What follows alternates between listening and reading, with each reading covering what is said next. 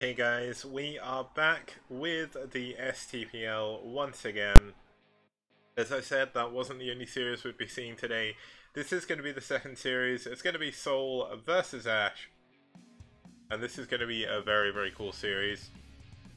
Now, the map order is slightly different. There was one walkover in the series.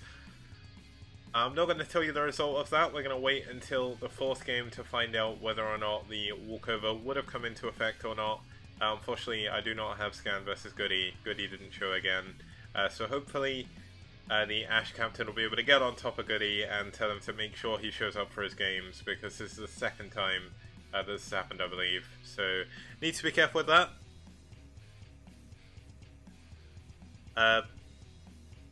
Oh, hey Nassel.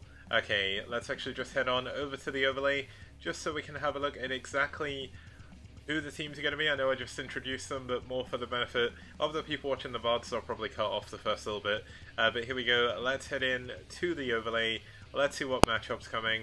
We are going to have SouL Gaming versus aSh. Now, aSh haven't had the strongest showing yet. SouL Gaming have only played one game. They did have a bye, much like NetWars did in week 2. So this is going to be their second match, and they are sending out a very strong roster here. And let's have a look at the maps we are going to be seeing once again for week 3. This is the final time you will see the maps in this order, most likely. Maybe in week 7, I'm not too sure of how the rotation's going to work. I think if it rotates enough, we will get back to this, but I think it's not going to make it back in round 1. But we're going to start with Gladiator for set 1. Set 2 is going to be Polaris Rhapsody. Set 3, Grand Line SE. Set 4, Neo Moonglaive, and Set 5, Judgment Day. Now, it's going to be slightly different, so we're going to start with Set 1 on Polaris, Set 2 Grand Line, Set 3 Neo Moonglaive, Set 4 Gladiator, and then Judgment Day. Should have probably changed that in the overlay, but you know what? It doesn't really matter. And okay, well, because I didn't fix that, this is actually wrong. Let me just quickly bring my... I'm going to fix it, just because I want to make sure the production value is pretty good for this. Let me just bring my face back up. I'll be literally like 2 seconds to swap that around. So I need to switch... Wait, no I don't. I know exactly what I need to do. I'm being very silly right now. So Grand Line would have been the third map, so it's going to be the second one.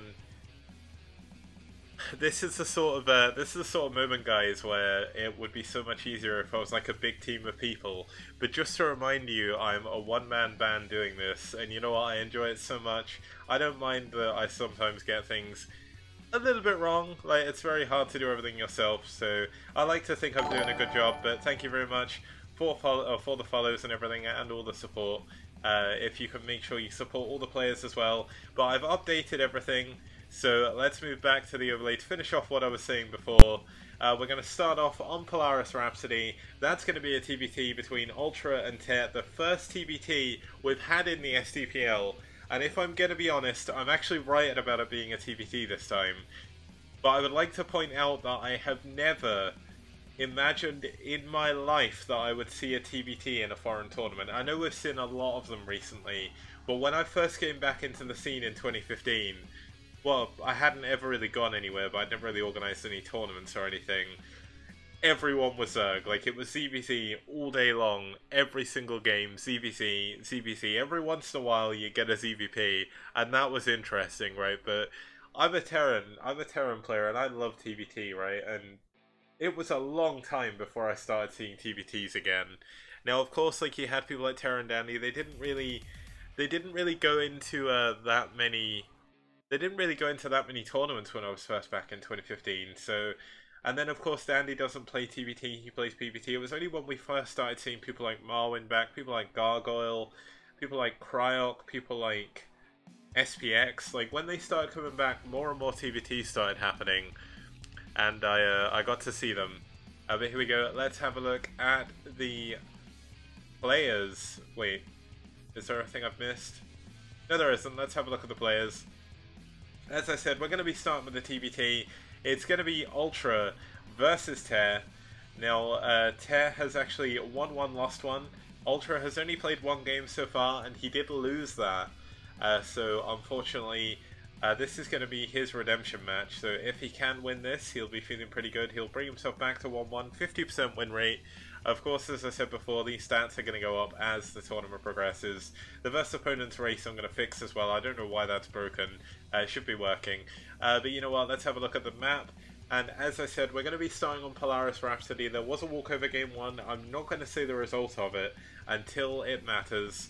So we're going to go for a blank slate, 0-0 to start with, and Polaris is going to be your first map here, 2-player map, double gas in the top right and bottom left. Going to be really, really interesting for TBT. There has been some really, really cool TBTs on this map. Two of the standout ones, if I remember correctly, were Fantasy versus Lita, where I believe they both went for Wraiths, and the other one was Fantasy versus Flash, that was really, really good. Well worth going back and watching those maps. Polaris was an MSL map originally, I think, and then it did make its way into the Pro League in 2010. So, really cool map. Gonna be really cool to see how this plays out in TBT, and hopefully you are going to enjoy the journey as much as me. Let's quickly turn off the music here, and let's go into the game. Let me quickly make sure I hide the playback menu, and let's get going, guys. Actually, just want to quickly check that I've not put it to... Yeah, it's on fastest, guys. Just wanted to make sure. And here we go, starting us off in the top left corner. You are going to have the player Te playing for aSh. Or I believe they call themselves aSh Gaming, I'm not too sure. But spawning in the bottom right, it is going to be the Red Terran. It's going to be playing for SouL, Ultra. Times 16. I'm not times 16ing. You know what? TBT is a great matchup, guys. You're not the people... You're not the people who are going to be casting for an hour. Like, think of me. I love TBT, though. Like, you know what? If you don't like TBT, please feel free to leave the stream running in the background. Alt-tab for a little bit. I'll make sure someone gives you a poke, and then you can come back for the next game. But you know what? TBT is going to be a lot of fun. Hopefully... I'm going to be able to hype this up. Hopefully it's going to be an exciting TBT as well. Yes, I do understand there can be some very, very boring TBTs. But even the TBTs that look boring, there's a lot of micromanagement going on, a lot of strategic decision making as well. And it's a very, very deep matchup with so many different openings available for both players.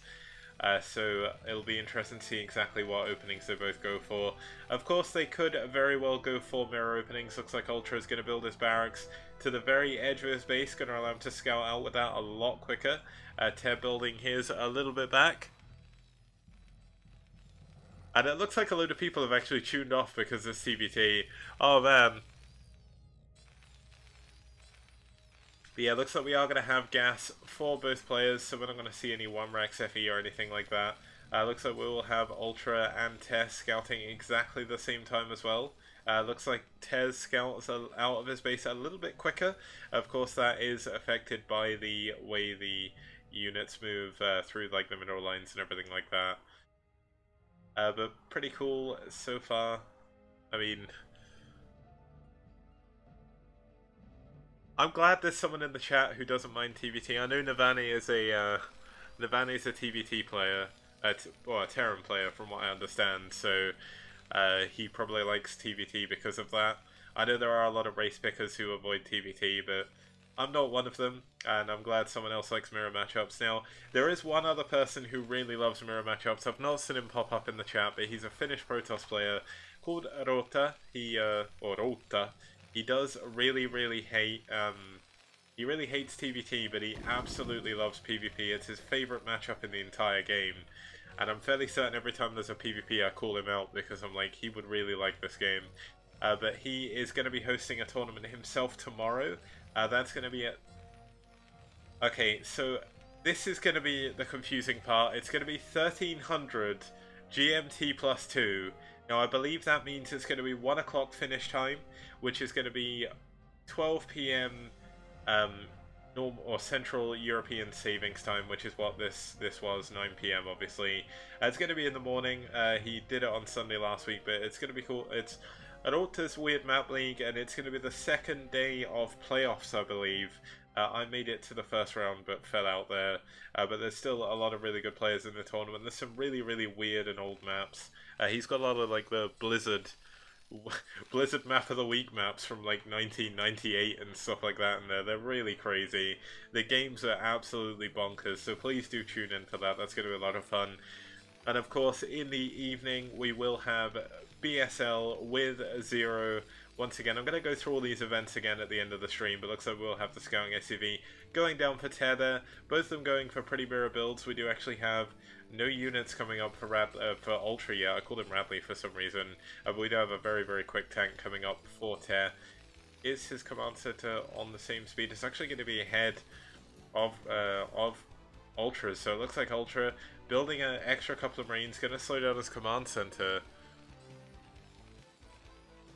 But yeah, there's a lot of events coming up over this weekend. There's a lot of events in general in Brood War, guys. And of course, during the week now, as well as the other STPL casts, it's going to be Tuesday, Wednesday, and Friday next week. Maybe Tuesday, Thursday, Friday. I'm not really too sure. Depends on when I'm going to be in work. Depends what shift I'm on. But I'll figure that out and sort of post it all in the thread. But basically, there is on Monday going to be the Brood War Clan League Grand Finals for Season 44, I believe they're on now, which is insane. And on Wednesday, it's going to be a very late night for Europe. I think it started at like 2 AM last week for me. But you're going to have the Pylon Show with Artosis and In Control. Now, if you didn't watch it last week, do give it a watch, do give it a listen through the podcast. I know it was mostly StarCraft 2 content, but they did talk about Brood War a little bit. They explained why they don't talk about Brood War as much as they want to. But you know what, that's what me, Zero, Sham2, all the other content creators in Brood War are here for. We're here to create good content. Hopefully you enjoy it as much as I enjoy doing it for you. But basically, we want to create content that's good enough for them to want to talk about. So let's try and build the Brood War scene. Yeah, I know we don't have IEM, we don't have Zotac, we don't have ESL, we don't have DreamHack. You know what? Who needs them? We've got the community. We need to make the community bigger. That's why you got to tune into all the events that are going on. Show your support for them on Twitter. Retweet that they're going to be on and stuff. Try and get as many viewers into the scene as possible. And you know what? That's going to make it better for everyone. And it's going to give Artosis and In Control something to get excited about. And that's something that the Brood War scene is severely missing right now. And of course, Sunday is going to be ASL, so don't forget that as well. Now, going back into this game, we do actually have both players going for a lot of tank and vulture, so we're going to have a lot of mobile action early in the game. Only one vulture so far by Ultra though.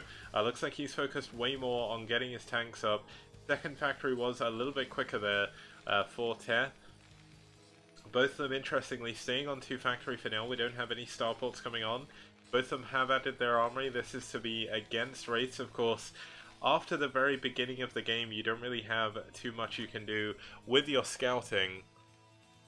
But here we go, looks like Ultra are going to move out. Going to see that there is an army coming for his natural, and this is going to be very hard to hold on to. This is a lot of vultures, a lot of tanks. Looks like the vultures are moving forward, trying to lay the mines. Can the mines go off? This could be pretty huge, but no! Ultra gets back in time. But if one of the players here can get a good position to siege in...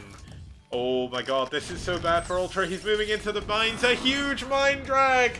And that is going to be a lot of damage done. And it looks like another tank coming in from the top. They're going to even up the score just a little bit. And Tear is not going to be able to push the natural, but he is going to be able to take a position over this mineral only. And of course, the all-important double gas in the bottom right.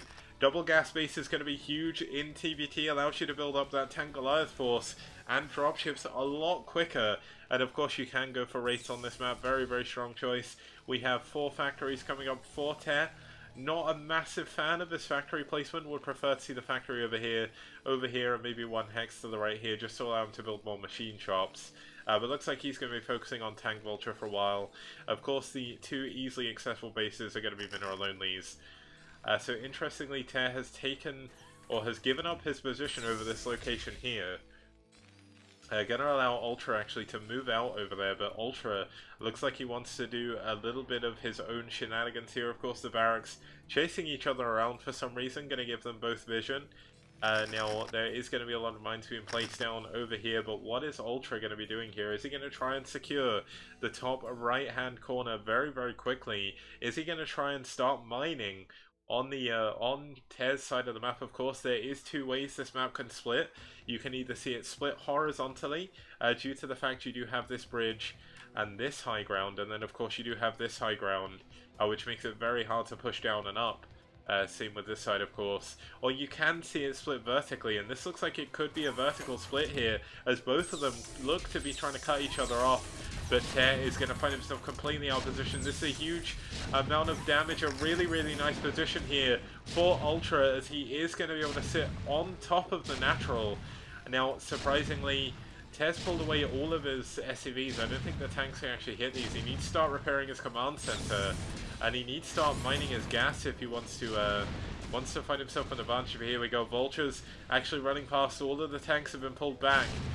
They're actually running into the tanks, so not really doing too much, but nice Vulture going to be able to take down one of the tanks here. But this is a lot of damage going down. I think these tanks here, or this tank especially, got hit by a mine. And Ultra is in a commanding position strategically and positionally in this game. Of course, Ter does have mines all over the place, but he is going to be burning the minerals of Ter here. Oh, this could be dangerous. He's actually going to siege out just outside of sight range and range in general. Of course, the sight range is going to be harder for him to breach now with this barracks here. He's not going to have any anti-air. Doesn't look like he's even adding any Goliaths to push this away. Looks like he's going to go for his own counterattack with some Vultures, but looks like Ultra is going to be prepared for this. Showing positionally he's a very, very sound player in TBT, and showing he's very, very strong here. Now, I know Ter plays a lot of Protoss on ladder. He's trolled me a lot on ladder with it, so I don't know how practiced he is in the TBT matchup, but both of them doing a lot of damage to each other, actually. Just trying to get any positional edge they can. Interestingly, only 2 machine shops for our Teal Terran. We do have 3 for Ultra. He's going to add his command center, look to build his gas at this base, so it does look like he wants to split it vertically, but slowly but surely this one Wraith is going to be able to take down everything in this top corner. There was no turrets built here, no Goliaths or anything. And here we go, the third base has actually been scouted by Ultra. He's going to build a lot of mines here, even a single tank doing what it can to try and block some of these Vultures away. Going to be able to get 2 of them, and the Vulture's going to be able to clean up everything else. And unfortunately for Ter, he is most likely going to lose this command center. He's either going to have to cancel it, but here we go. Looks like he cancelled it immediately, but he's going to trap a lot of the units of Ultra down here. This is pretty huge. But no, he's not going for the trap for some reason. He's going to try and take the high ground. Going to move back at the same time, of course. He does need to be careful. He does see... Wow, this one tank running away. Look how slowly tanks die to Wraiths, guys. This is not a joke. Looks like we actually have the barracks going down here as well, but lots of back and forth in this TBT so far. Been very, very exciting. A nice mine going down, but doesn't get both the tanks. He could have got both the tanks there if the mines had split up. But unfortunately for Ultra, he's not going to get that little advantage. Strangely, Ultra taking a position across the bridges, doesn't want to give up the position here. But this position's almost a moot point. It's better to actually just defend here and move up onto this high ground. But Ultra coming in with a lot of units, coming in from both angles on this siege line. How is the target fire by Ter? Looks like it's pretty good so far. Gonna take out a lot of the tanks, but there we go. A huge tank volley. Gonna take out the remaining tanks for Ter, and this could be a very, very dangerous position, of course. Ultra is gonna have to try and push over this bridge. And this is why I say this position's a bit of a moot point. But here we go. Wraith coming in. Gonna die to the units. Not the best of siege lines here, but he is going to make it impossible with 1 or 2 tanks to really push through this bridge. Both of them going to be trying to set up a position here. Vulture's getting on top of these back tanks. Going to be a nice mine here. Nothing really he can do about this, but no, keeps it alive. Keeps that tank alive with 9 health. So close. That could have gone either way, but those 2 or 3 tanks, 4 tanks actually, enough to completely negate this push over the bridge. And it looks like once again we have Ultra moving across to the right. We have a single Wraith still chasing around this tank. I think the 1 tank did go down. This Wraith actually on 4 kills. But the third gas is going to be able to go up for Ultra. And looks like we're going to have Tear being the one who's planning to push across the bridge. A lot of the units have been pulled away. I don't understand why he's taking this position. He should have tried to expand again.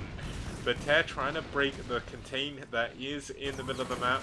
But positionally, the middle of the map, not too important on this map actually. Would have preferred to see him to go to this top right, secure this base, but unfortunately it looks like he's trying to split the map vertically. He thinks that is going to be the way to do it. He's trying to secure this base over here. Of course, he did have a command center over here, so that's going to be very important for him. Looks like we have some vultures trying to take out the tanks. Nicely done with the tanks coming in from behind. And here we go. This is the first time we have Tear with the better position here. It's going to be high ground versus low ground, but Tear isn't sieging. He's unsieged. If he was sieged there, that could have been entirely different. But it looks like Ultra with the better position. Well, actually, it's still better positioning for Tear, but he does need to get into repairing some of these tanks. Needs to take this mineral only as well. And Vulture's going to be moving across the map now. The third base up for Ultra, of course. Looks like he should be heading towards his fourth base soon as well. Going to try and avoid as many supply blocks he can. But units just absolutely everywhere for Ultra. He just really does want to try and split the map the best he can. He's going to try and split the map with like a... I would say this is like a 70-30 split. Block him off from the other gases. He of course does have units up here on the high ground with the mines, going to make it very, very difficult to break up. And he does have these units here and these mines here trying to block off the Terran from his extra gases. But it looks like we are going to have a vertical split here. We do have Tear trying to move through the middle again, but this is going to be high ground versus low ground action here. Once again, a nice mine on the... Oh, he needs to target the mines. He doesn't. A nice mine again. And Tear losing once more the majority of his army, and that's going to be too much. GG! Ultra is going to take a very action-packed TBT there.